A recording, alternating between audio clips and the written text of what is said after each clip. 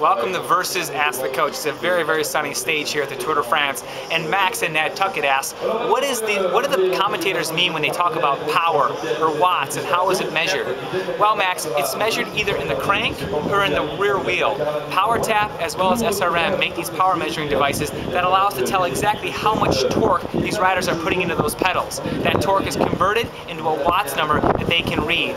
Watts for a sprint could range from anywhere from 1,000 to 2,000 watts. Cavendish puts out right around 1,700, which is a huge number. Not the absolute highest, because he's not a heavy guy at all. He's light and very aerodynamic. So he can make as much speed as the guy doing 2,000 watts with 1,700 watts because of other efficiencies. For longer range power, like Cancellara in the time trial, he averages over 400, probably closer to 500 for some of his time trials. That's a huge number. Most people his size, weight, can do about 200 to 250 watts for an hour. So he's about twice as strong as the average cyclist.